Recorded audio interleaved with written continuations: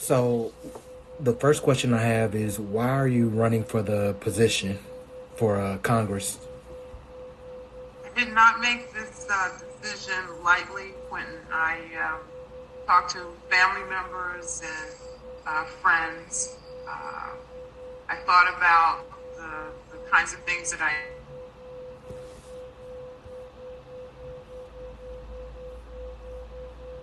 care about, which is what changes in the state of Illinois and at the national level.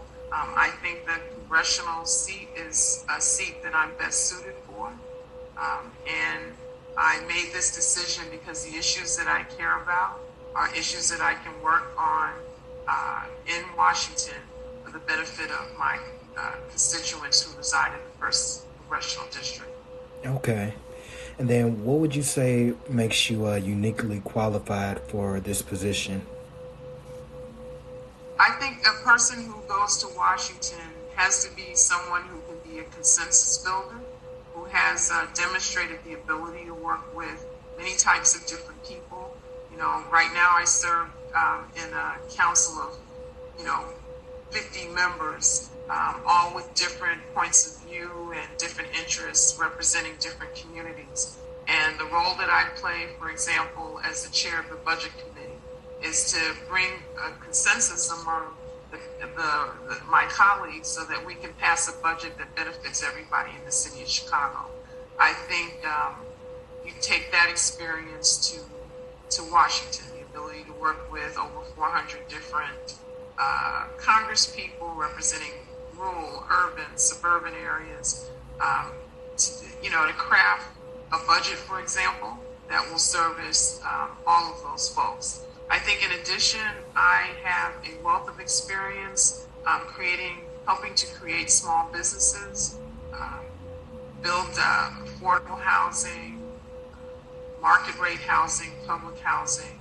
I've done a lot of work in the area of education, healthcare, and those are issues that affect the first district communities, black and brown communities all over the state, and in the city of Chicago.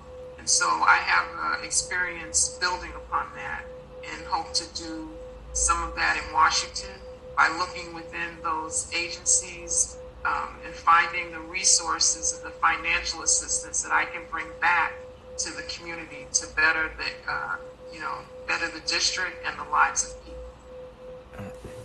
What would you say some of the key challenges that we face in Illinois or the country that you hope to tackle if you were elected?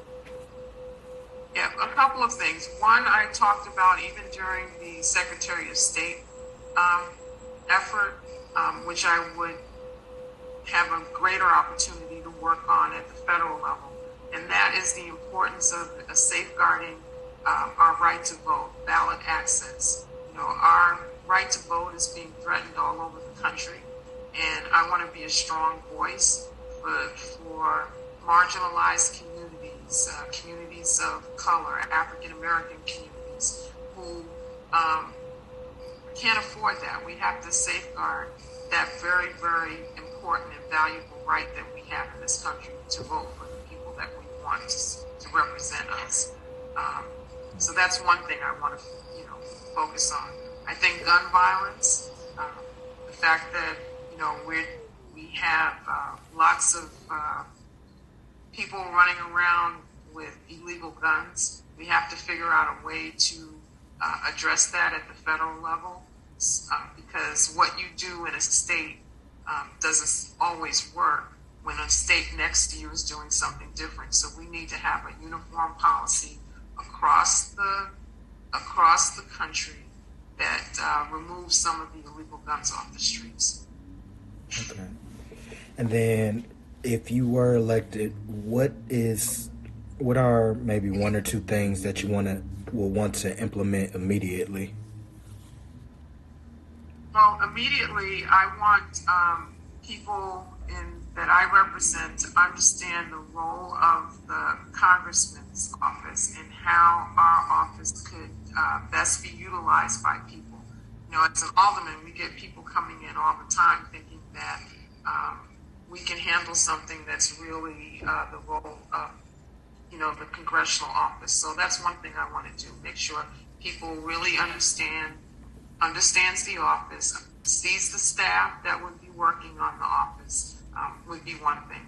I think the second thing I want to do is find out the various programs and funding opportunities and resources that are available in every department that we could make greater use of within the district.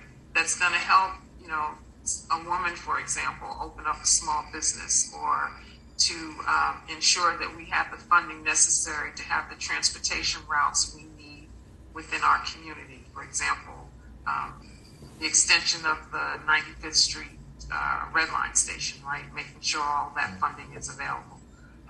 Helping our universities and colleges that could use federal support.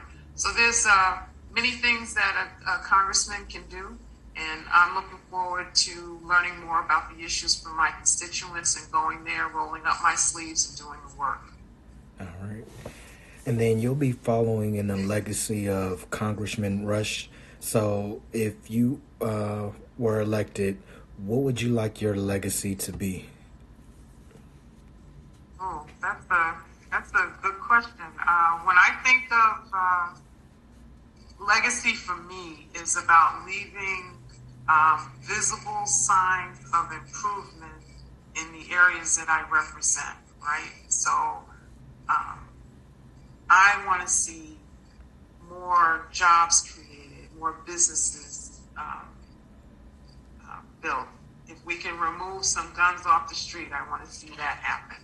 I want to make sure that our congressman's office is effective, and that would be the biggest legacy, for someone to say that Congressman Dowell was effective in her job as congressman, and it's reflected in the community.